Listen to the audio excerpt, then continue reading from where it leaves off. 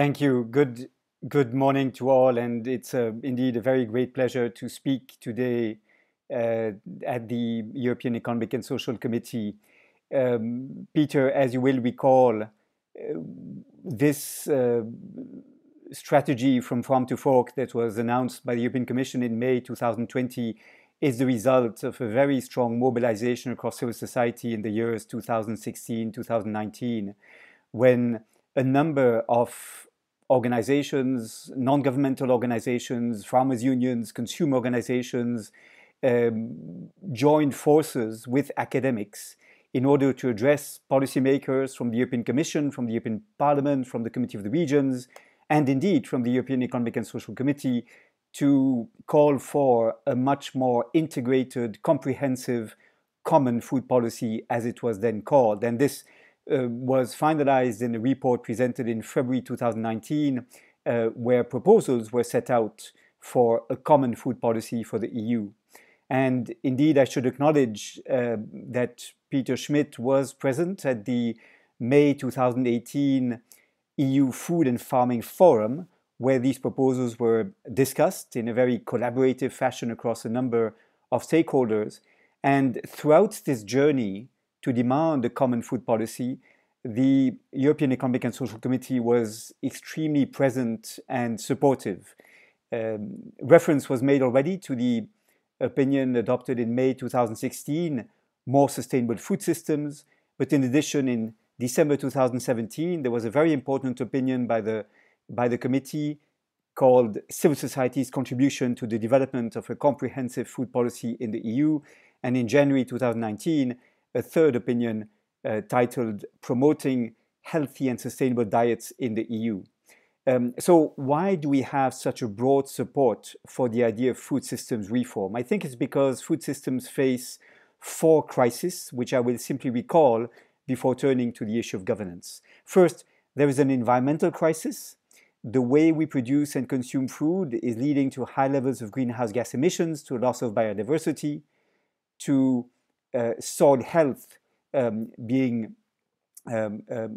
damaged and soils becoming unable to fulfill their function as carbon sinks. Secondly, we have a health crisis. Almost 1 in 5 adults in the EU are obese, and that rate has doubled since 2000. Almost 1 million people in the EU die each year as a result of unhealthy diets and associated non-communicable diseases. Thirdly, we have a social crisis. Almost 2/3 of the farms have disappeared from Europe over the past 30 years, and the only farms that can afford to remain in business are those that are large enough to achieve economy of scale and to be competitive on global markets. Fourth, we have a development crisis. The EU farm exports have led many poor countries to develop an addiction to cheap food subsidized by OECD taxpayers, exposing their own farmers to dumping and leading to growing dependencies on imports of cheap food from global suppliers. So that is, or rather, these are the crises that we face and that explain the urgency of the reform and the consensus around the idea that we need to change food systems for greater sustainability. Now, weak governance is part of the problem, and I have to say I very much welcome the very encouraging comments by Robert van Rijssen. I think this is extremely promising what we heard today, because we face 4 major governance issues which I would like to highlight and which I hope the framework for sustainable food systems will address. The first is a lack of coherence between policy areas. For example, the Common Agricultural Policy continues to subsidize farmers, mostly on the basis of the surfaces cultivated, encouraging the production of large volumes of raw commodities, but this in turn encourages unhealthy diets, since agri-food companies can easily flood markets with processed foods that are mostly energy-dense and that are rich in salt and added sugars. So there's a mismatch between the agricultural policy we've developed on the one hand and the health objectives we are seeking to achieve on the other hand. And this is just one example of the many inconsistencies we have between different sectorial policies that are not aligned with one another. The second challenge, the second governance issue, is a lack of direction. There is no long-term vision for food systems reform.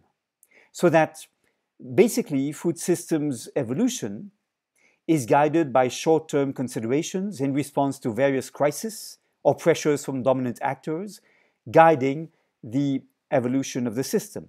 An evolution which is therefore heavily path-dependent, especially since the main incumbents, the farmers in particular, have developed a huge dependency on subsidies.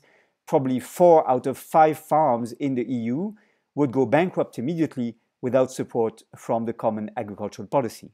So what is needed is indeed a vision, but also a roadmap indicating how we get there, a set of time-bound objectives with a clear allocation of responsibilities between actors and governance levels. What should the EU institutions deliver by which date, based on which indicators, subject to which kind of monitoring? What should the EU member states do? What should be expected from the regions and municipalities? And indeed, what can we expect from the various actors across the food chain, the farmers, the commodity buyers and traders, the food processing companies, and the retailers? So that's a second challenge we face, it is to provide such a roadmap. The third challenge is a lack of coherence across levels of governance, and it's no accident if in the process of building proposals for a common food policy, we organize a number of city labs in Freiburg, in Montpellier, in Turin, for example. What we saw is that many attempts to set up local food systems, reconnecting cities to their rural hinterlands, providing marketing opportunities to local farmers so that they can directly serve schools, public administrations, or even individual consumers through short food chains and community-supported agriculture. All these attempts to build territorial local food systems were not sufficiently supported by the member states or by the European levels of governance. These attempts to build local food systems are often made impossible or even discouraged by a regulatory and policy framework that is still trapped in the paradigms of the 20th century that prioritize economies of scale, long supply chains, and the industrialization of food processing. So not only is it difficult for local food systems to emerge, in addition, it is difficult for social innovations to develop, although there is enormous potential in new business models, new ways of organizing the links between farmers and eaters by the setting up of what we refer to as alternative food networks. That is, in my view, the third challenge. It is to organize better this multi-level governance approach to reforming food systems. The fourth and final challenge is the lack of democracy and accountability in how we set up food systems. All too often, major decisions concerning our food are taken behind closed doors under the pressure of the most powerful lobbies, who can translate their economically dominant position into political influence. Why is this so? Not because of corruption, and generally not by misleading or lying to policymakers, but rather because the large agri-food companies are the champions of the low-cost food economy that we have developed in the name of providing cheap calories to consumers. Never mind the environmental and health impacts, never mind the impacts on small farms or on the global south. And never mind if what consumers do not pay as they check out from supermarkets, taxpayers and future generations will have to pay in the form of subsidies or the loss of natural capital. The role of an EU Food Policy Council, that Tim Lang will discuss in a minute, is to create coherence across policy areas, between governance levels.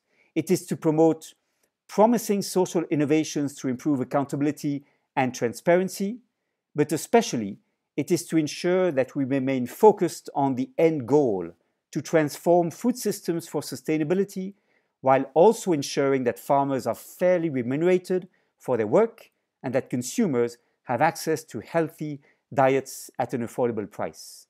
I would like to thank you again, thank the European Economic and Social Committee for their very important contribution to this vital debate.